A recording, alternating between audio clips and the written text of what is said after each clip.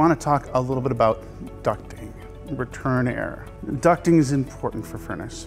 You have to have the right amount of airflow going through this to cool it off or to give you the proper wash, to give you the proper amount of heat that we're looking for. Basically, there's things that can happen with your ducting that'll reduce the airflow through the furnace or over the heat exchanger. And when that happens, guess what? Not enough air gets through to the vents, probably. Yeah, and basically it starts overheating. You want to make sure that you don't cover your ducts or you don't cover your registers. You know, if you feel like there's not enough airflow out of one and there's too much out of another, then sometimes people will close them off a little bit. I lived in old homes where it like that, Flex ducts can get collapsed. So can hard ducts and the floor ducts. I've seen where I put a flashlight down a floor duct and I've seen it go from here to here. So it collapsed down somehow. I like to explain it like a garden hose. You know, if you have a garden hose and you hold it in the middle, only that little, I don't care how long the garden hose is, if that is collapsed, that air is not getting through, and that could cause it to overheat. It'll also not warm up the RV. So, right, and it seems like it takes forever to warm up the RV because it'll start cycling on the limit switch. What do you mean by that? It's the nastiest term we have with furnaces. Cycling on the limit switch. It's worse than intermittent. Basically what happens is, when it overheats, our little limit switch in the back of the furnace, that's the limit switch. Yeah. TOD, ECO, there's lots of names for it. Yeah, if it overheats, it turns off.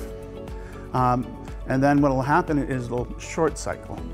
So then what happens is you get about 5 minutes for this airflow to run before it's listening for the limit switch to turn back on again, or for that circuit to close. So if the circuit closes again, the limit switch cools off, and then it'll reset, and then it'll go to fire again. From my understanding, the limit switch is just a little piece of metal that makes the contact and makes those wires have continuity, but when it gets hot, it pops because it's almost like a hot pan that bends, and that piece of metal will come off those contacts and there's no continuity. In fact, it's bimetallic, so there's two different, that's the reason why it separates. So there is something that's different about this furnace than other furnaces.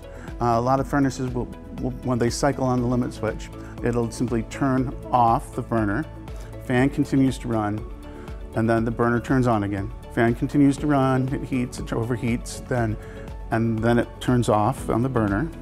So the burner's just turning on and off and on and off. So it's almost doing the opposite of what we want it to do. It's actually taking too long to heat up, and it seems like the furnace is just running forever before it does heat up. What other things can cause it to overheat? Yeah. Well, let's just say I have like flex ducts on this. Okay. What happens if one of the flex ducts falls off? Hot air just dumps right back in. Hot air is just going to dump right back into the furnace. So the hot air is just going to go recycle in it. Furnace has a hard time heating hot air.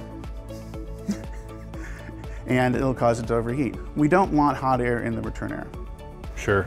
You want to make sure your return air is not blocked either. You know, if you have a specific amount of square inches that we need for return air. If you pile a bunch of stuff in front of the grill, guess what's going to happen? Yeah, it's not going to be able to get cool air in. Right. Warm it up, so it's going to warm up warm air. Yep, like I said, there's a lot of things that can cause this thing to overheat, but those are the majority of them. Either the hot air in the return air, blocking the return air, or blocking the output air. Either way, we want good airflow over that heat exchanger. So a lot of furnaces run a little differently than this. So I'm going to show you what our little cycle looks like if it's overheating, because like I said, listening will give you a lot of details. You betcha. So let's reset this guy.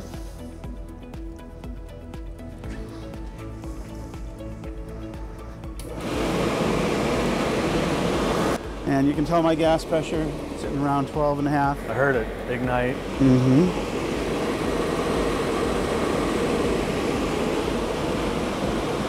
Warming up.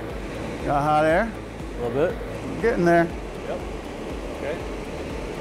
Now, let's say at this point in time, well, I'm being a little impatient.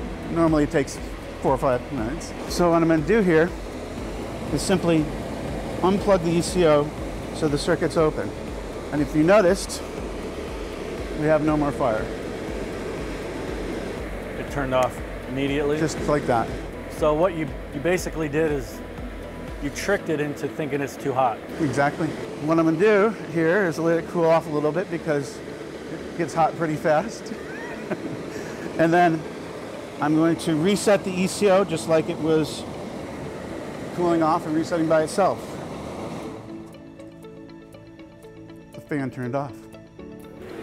Ah, got it. So that's a little different, and that's one of the things you really, really want to pay attention to, is because if you're dealing with a furnace that's short cycling, it seems like it's turning off on the burner. When that ECO limit switch resets, you get that little pause for about 5 or 6 seconds. And if you hear that, where it's burner's turning off, then you get a pause, then the burner comes back, the fan turns on, and then it goes back to ignition. You know the limit switch is not working. You know you're dealing with an overheat situation or a bad limit switch.